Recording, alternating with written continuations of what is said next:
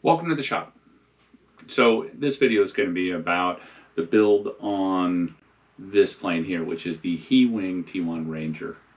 Also talk a little bit about the process of putting together an FPV plane. I like all kinds of planes. Anything that flies. I like helicopters, quads, doesn't matter. If it flies, I'm interested in playing with it.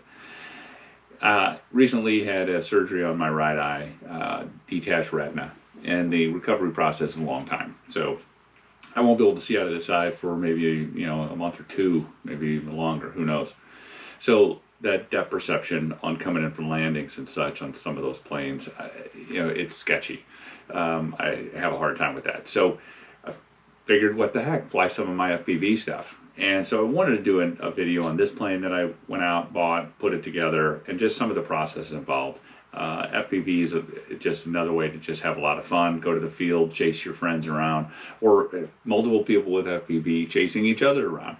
It's just a fun way to do it. You can make FPV as simple or as complicated as you want, depending. I go through kind of the complicated build process of adding all the electronics, the GPSs, flight controllers, digital, video, the whole shebang. I go into some detail, but not much, more of just talking points and quick kind of time lapse. So hope you enjoy the video. Stay tuned.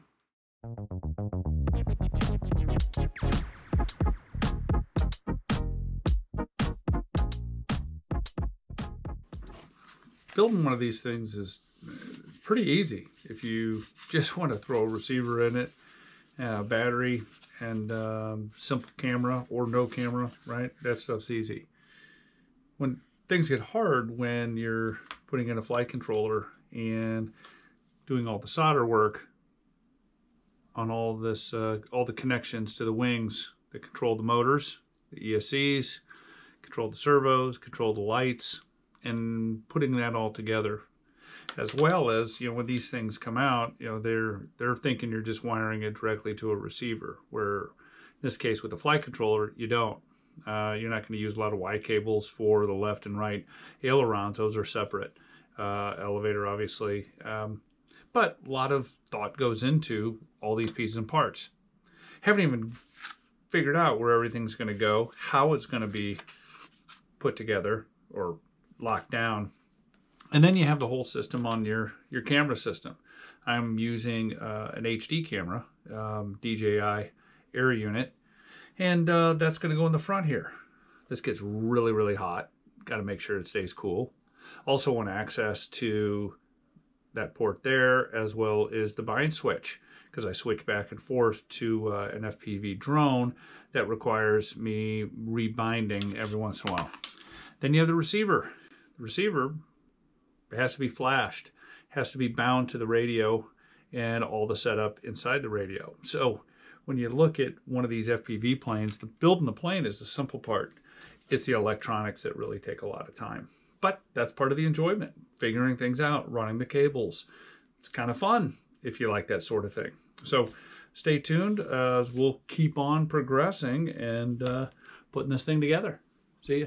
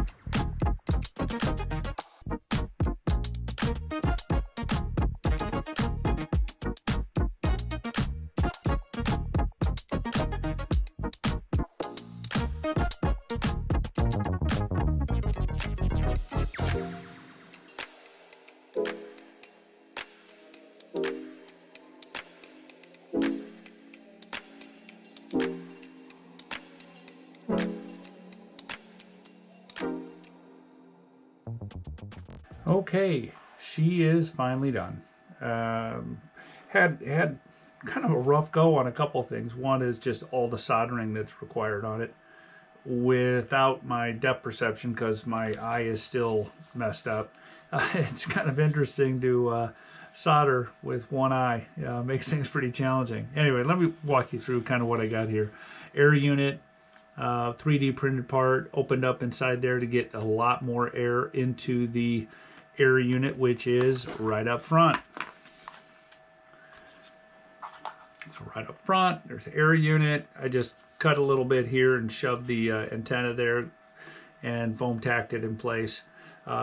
Did require a fair amount of cutting up front to get the camera and everything to fit properly. Inside, again, you know, had trouble. The first flight controller, broke it. Just, yeah, disappointing, but oh well. Got the new one in there, the 405wse, using a FrSky R9 Mini receiver, the 900 megahertz for longer range. And basically it's pretty much stock. Didn't really do anything different other than a couple 3D parts, make things a little easier for me, give me some extra room by, you know, making two-story out of it. Anyway, that's it. We're going to go maiden it now, and should be good. Configuration's all set up. Inav 5. Gone over it a couple, 3 or 4 or 5 times to make sure everything tests right. Tested it outside, but I'm going to take it to the field for the first flight. So it should be good. All right, maiden flight. Beautiful morning. It's cold, no wind. Let's see, hopefully it'll all work out. I'm gonna plug her in, get a GPS lock, and then do auto launch, because, well, pretty much auto launch all my maidens, and they seem to work out okay. So we'll see if the one-eyed Will can get this thing off the ground. Throttle up.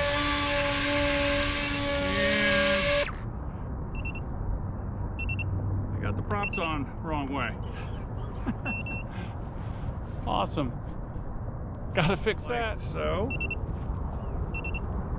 power up, and hope we do okay.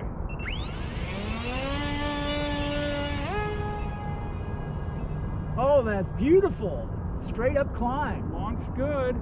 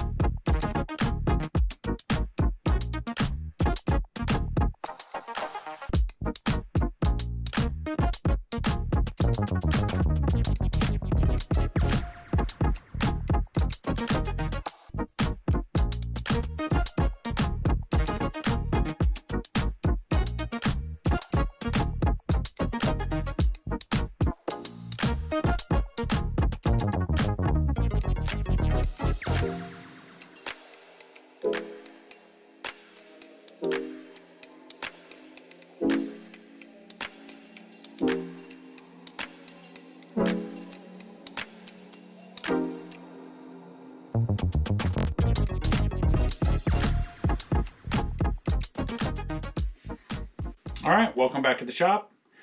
Talk a little bit about the maiden. It was a rough start. It had some issues getting GPS lock. I found that when I unplugged the DJI air unit, then the lock came a lot faster, because I was waiting quite a while for a lock, and that was a little bit concerning, but that all worked out. Then next, I had some weird error. Probably should have just unplugged, rebooted, and been fine. And then the other, like an idiot, I put the wrong props on.